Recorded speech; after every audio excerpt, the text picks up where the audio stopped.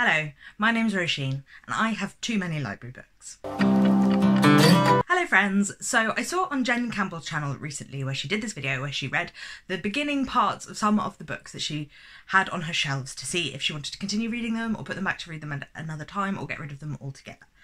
It's kind of like the try a chapter tag, except you read a bit more of the book, and also I'm going to vlog for the rest of the day, so it's going to be a whole 24 hours vlog. Well, not quite 24, maybe 12. But I thought that this would be a good thing for me to do because I have too many library books. I work in a library, so I have a tendency to get books out of the library when I see them when I'm shelving or they come in and I'm really interested in them, and then they sit around for ages. So I have about 21 books from the library right now.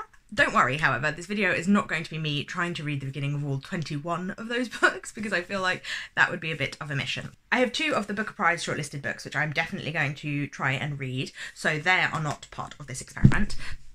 And then I also have a pile of books that I got out for Black History Month, and so I'm definitely going to try and read all of these this month too.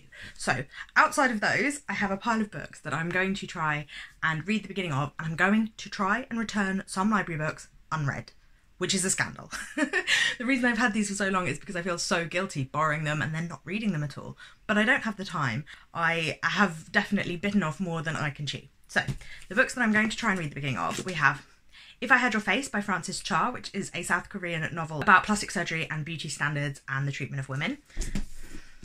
Swimming in the Dark by Thomas Jerdowski, which has been described as Call Me By Your Name set in Soviet Poland. The Illness Lesson by Claire Beams, which is about a mysterious illness that infects a girls' school in Massachusetts in the 19th century. Tyll by Daniel Kehlmann, which was translated from the German by Ross Benjamin, and this is the story of a trickster character from medieval folklore transplanted into the 30 Years' War in the Bohemian royal court. Scabby Queen by Kirsten, which is the story of a woman who committed suicide and a look back over her life as a strident feminist and musician. An Isolated Incident by Soniah Kamal, which is the story of a girl who has a tragedy happen to her in Kashmir and gets sent to live in America with family. The Slaughterman's Daughter by Yaniv Ikzcovitz, which was translated from the Hebrew by Or Shaf, which is the story of a small town called Mortal in Ukraine, where the men have been going missing until one day a woman goes missing and they set out to find out what happened. The Bass Rock by Evie, Wyld, which is the interconnected stories of 3 women from the 16th century, the middle of the 20th century and modern day around the Bass Rock and violence against women. A Registry of My Passage on Earth, a collection of historical fiction short stories by Daniel Mason. The Quarry by Ben Halls, an interconnected collection of short stories about working class life in Britain based around a street called the Quarry. The Night Watchman by Louise Erdrich, a piece of Native American fiction around the 1953 Emancipation Act and a small factory on a reservation. And The Year Without Summer, a exploration of the year after the explosion of Mount Tambora, when it was dark and overcast for a year and no summer came, from the point of view of famous people from the early 19th century. There you go. That is all 1, 2, 3, 9, 10, 11, 12. 12 books that I'm going to try and read the first few chapters, maybe up to about 50 pages of, and try and decide whether I like the writing, whether the story seems interesting, or if I'm going to return them to the library unread. I'm also planning to do some baking today, maybe a bit of embroidery, go to the supermarket, so hopefully it will be a quite cosy vlog with lots and lots of reading. I'm feeling a bit glum today, just a bit anxious and blue. Regulations are changing here and everything just feels a bit up in the air, and there's a lot of fear going on, and I'm the sort of person who absorbs everyone's emotions, so it makes a big dent on me, but hopefully making this vlog will help me cheer up, and hopefully it'll be a nice cosy one for you to watch too. So which one do I start with, do you think?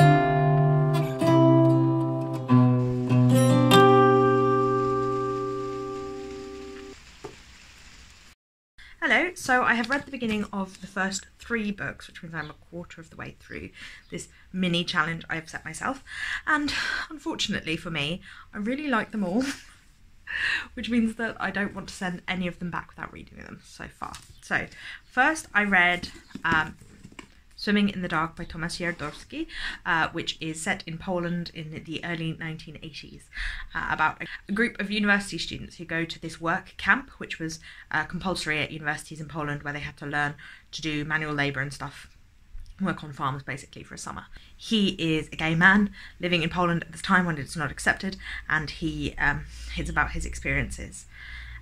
And this new person that he's going to meet. We're just about to meet this new person. And I really, really like the writing style. It's really compelling and slow moving and beautiful.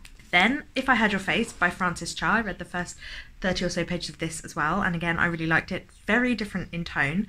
This is about 3 women who live in Seoul, and it's about plastic surgery that they feel like they have to have, and about these I can't remember what they call it, room salon girls. So basically they're these women who businessmen come and pay to go to these rooms and drink a lot of alcohol, and there are women there who like entertain them and then basically have sex with them, and they have to look a certain way, and it's about plastic surgery, and it's much more fast-paced, much more cutting and funny, in a very dark way. I'm intrigued by it so far. I think it'll be a much faster-paced read than the others, but I'm still want to read it. And then we also have The Illness Lesson by Claire Beams, which is set in the 1870s in Massachusetts, about among this idealistic group of people.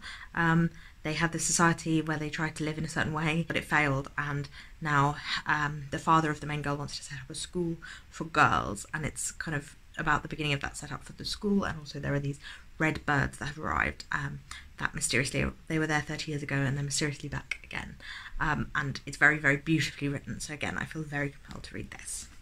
So I don't really want to get rid of any of these, so I have to hope that some of the next ones are not as compelling as these 3. I'm also feeling so tired. I don't know what it is, but all of a sudden I've come over feeling as if someone's replaced half my blood with like concrete, and I feel really weighed down. So I'm going to move to the daybed here, but first I'm going to put a wash on.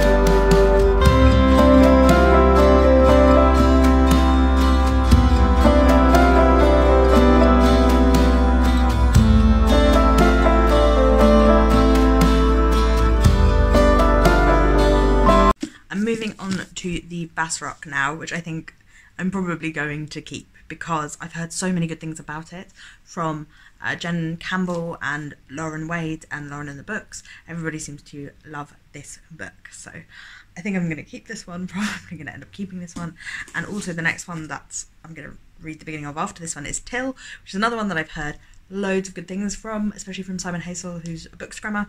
I will be linking everyone in the description if you want to check them out, but yeah, I feel like I'm going to end up keeping all 12 of these books, and this day is going to have been for naught, but I'm going to try our best.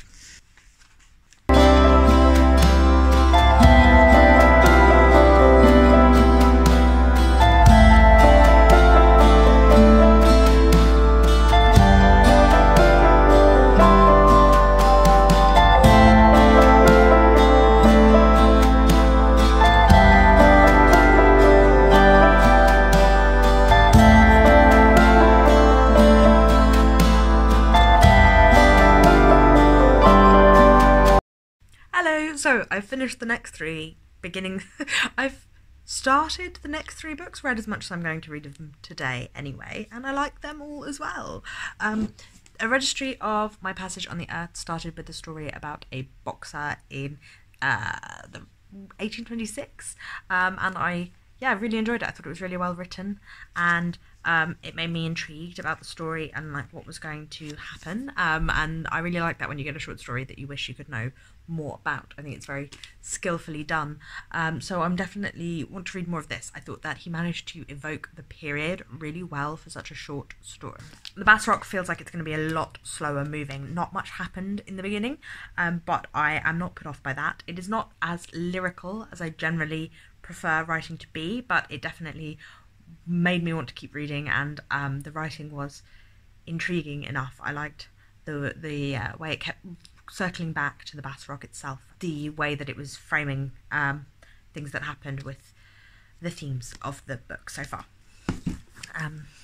Tyll, again, I really enjoyed. I definitely loved how they set up the period and the small town setting, which I don't think is going to be the setting for the rest of it, but I thought it was a really good introduction. I thought it was done really well, and the way that it was exploring people and the tensions that simmer under the surface, I thought that that was really good and intriguing, so I'm going to want to read that too. So, of the first 6, none of them I want to return unread, but it is about 5 o'clock now, and I'm really tired, so I think I'm going to go for a walk, which might seem counterintuitive to go for a walk when you're really tired, but I think I just need some fresh air and to get myself moving a bit, because, you know, I haven't been out of the house in 2 days, so I'm going to try and do that. Also, I'm having a craving for chocolate raisins, like a really strong craving for chocolate raisins, which I'm not sure why, I just wanted some while I was reading, so I'm going to get some of those, and I'm probably going to make some flapjacks as well, some apple flapjacks, because I made them before and they were really good.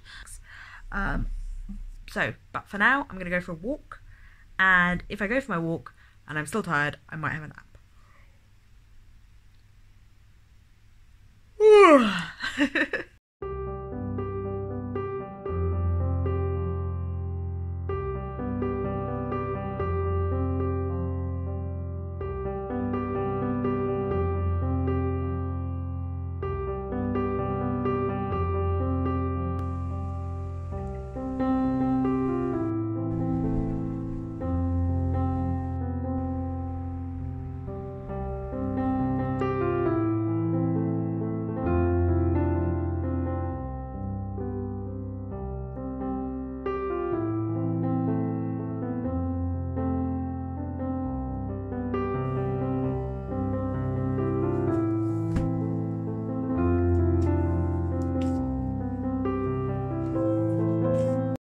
Really need to work out a way to film at night where my features don't just completely blend into my face.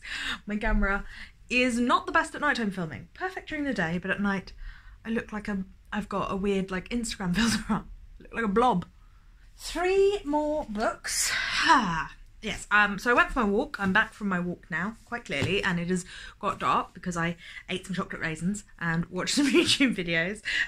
Needed a little break to myself to just chill out. It is actually really cold. I've just turned the heating on. Now, the next 3, we have The Slaughterman's Daughter by Yaniv Ikzcovitz, The Quarry by Ben Halls, and An Isolated Incident by Soniah Kamal. So I'm going to try and read one story from this, I think, first, and then the first 30 or so pages of the others and tell you what I think. Hopefully I dislike some of these, because so far I'm getting rid of nothing. I'm not helping myself out very much.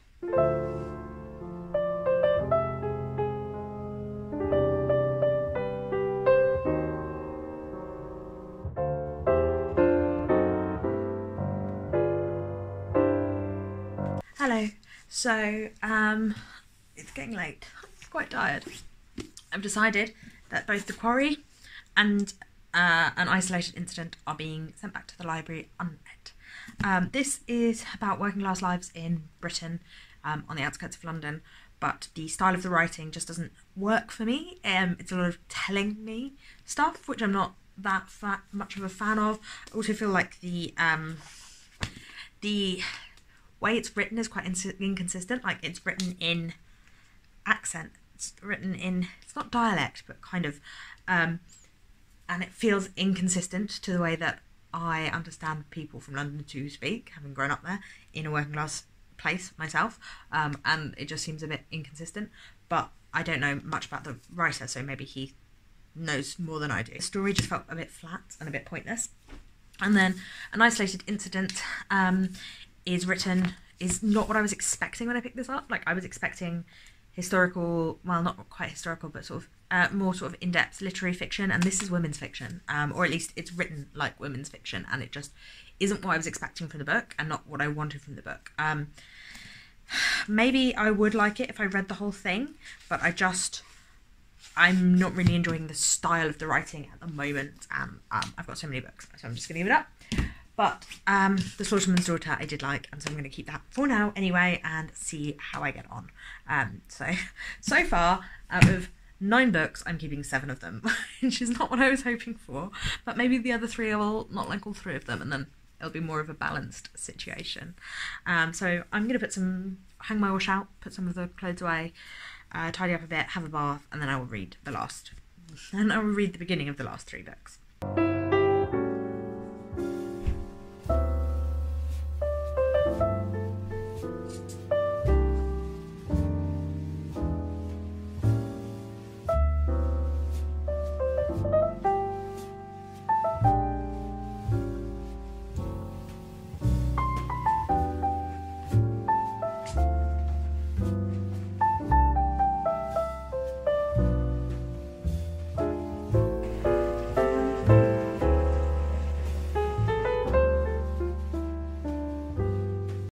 Light and it is a little weird at the morning. So it is the next day now. I didn't manage to finish my challenge yesterday because after my bath, well, during my bath, I had some serious pain and I couldn't really do anything. I needed to be helped out of the bath and then take the kind of painkillers that really zonk you out, that are still clearly having an effect this morning. So I couldn't be able. I was really suffering with pain in my back, so we've moved it on to this morning. I'm going to try and read the beginning of these last 3 books. So far, they're big. So far, I have read the beginning of 9 books, and I'm keeping 7 of them. So, I don't know, I'm kind of hoping I don't like the beginning of any of these books, even though I have read the beginning of The Night Watchman and The Year Without Summer, in a, God, I'm really not with it this morning, in a try chapter tag, which I'll leave in the cards above, but I'm going to read a bit more of these ones, the first 30 to 40 pages now, and we'll see how I get on, because I didn't love this the first time, so.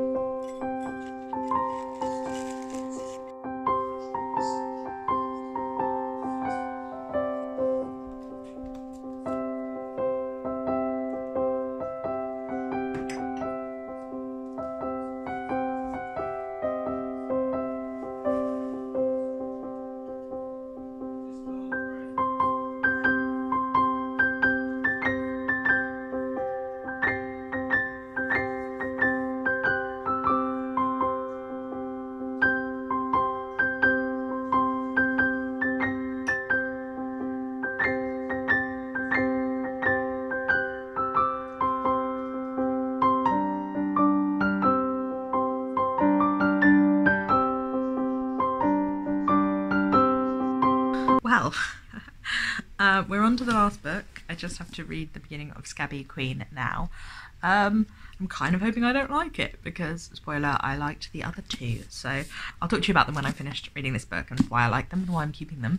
And then we can have a little discussion about how this didn't work and how I need to stop borrowing so many books.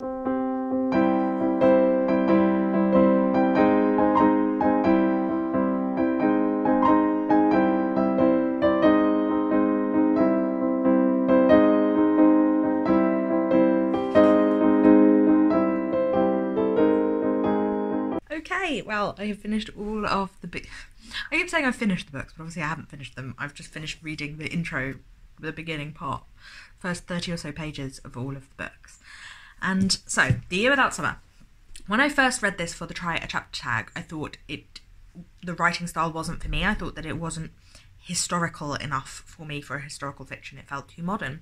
But reading it now, I don't agree with that. I actually think it's doing quite a good job. It's just probably because I did my Try a Chapter tag like just after I'd finished reading The Mirror and the Light, and so I was wanting that level of atmosphere, and I've realised that you don't need necessarily that level of atmosphere to enjoy a historical fiction. It's just not going to be as good as The Mirror and the Light, but that doesn't mean it's not a good book. And I am definitely more intrigued now that I've got into different people's perspectives than the very beginning bit. So because it's told from 6 different perspectives. So we started with the eruption, and with letters being written from a ship's medic about the eruption, and then the next chapter was John Constable, and the next chapter after that was Mary Shelley. So yeah, it was interesting to read from their perspectives, and I'm definitely more intrigued about what's going on, because it does seem to be... There was also a chapter from a woman who worked on a farm, and it was about the enclosure of land in the early 19th century, and that's just really interesting to me, from a political history standpoint. So I'm definitely still wanting to read this. Louise Erdrich, The Night Watchman, I also still want to read this. It's a very different style from other things that I read, but her characters already feel so vivid, and I'm really enjoying the atmosphere and the, again, political history from a very different time period. Now, I know a little bit about the enclosure of land. I don't know anything about the Emancipation Pill in the 1950s. So I'm looking forward to seeing how this develops. It seems like it's going to be a very personal political book, which is something that I love, and I really love the writing. It's definitely masterful. And then finally, Scabby Queen by Kirsten, which is about a woman who was a pop star in the 1990s. For some reason I thought it was the 1970s and 80s. I think it's just because that's when I associate political music with. But this is the 1990s, and yeah, it's really well written, and it's not a time period that I often read, but I think that is something that I am interested in. Again, it's being told from multiple perspectives, which is something that I love in a book, so I think that I will enjoy this. And again, it is a political historical book, which is interesting that all 3 of these books have that theme, and I never even noticed it. Maybe I'll do a reading blog where I just read these 3 books to talk about political historical fiction. I have now read the beginnings of all 12 books I have from the library, and have only decided to give up 2 of them, which was The Quarry by Ben Halls, which I just found the writing not to be that strong, and although the setting was done really well, I felt like the stories petered out. There wasn't really much understanding of the point of it, and then An Isolated Incident was the writing style just wasn't for me, or maybe it could be for me, but I was just not in the mood for it, and it wasn't what I was expecting from the book. It was definitely written in a much more women's fiction style than a literary fiction style, which is fine. It's just not what I was expecting or what I wanted from the book, so I'm not going to read that one. I'm going to return that one too. Even though probably I could still finish it. It doesn't seem like it's going to be a terrible book, but got lots of books to get through, and all of the others were better, so that's basically why I'm getting rid of it. So what have I learned from this experiment? I am really good at picking books that I think I will like from the synopsis, because apart from 2 of them, I have got on well with all of these books. Some of them have had lots of hype, like If I Had Your Face by Frances Cha, and some of them I've never heard anyone else talk about, like A Registry of My Passage Upon the Earth. I've been drawn to the books that I know I will like, which is good, I suppose. I've also learnt that I just need to not borrow books until I've finished reading the books I already own, because I'm not borrowing books that I don't like or I'm not interested in. I'm just interested in more books than I could possibly read. So I hope you enjoyed this video. It's a bit different from my normal videos, but I definitely enjoyed giving it a go. I'm not sure I'll do it again, but it was an interesting experiment. Let me know in the comments what you do when you have too many books from your library and you're not sure that you can manage to read them all before you need to return them, or if you just own too many books. Please remember to give this video a thumbs up if you liked it, and to subscribe, because I put out new videos every Wednesday, Friday and Sunday, and so I'll see you again soon. Thank you for watching. Bye bye!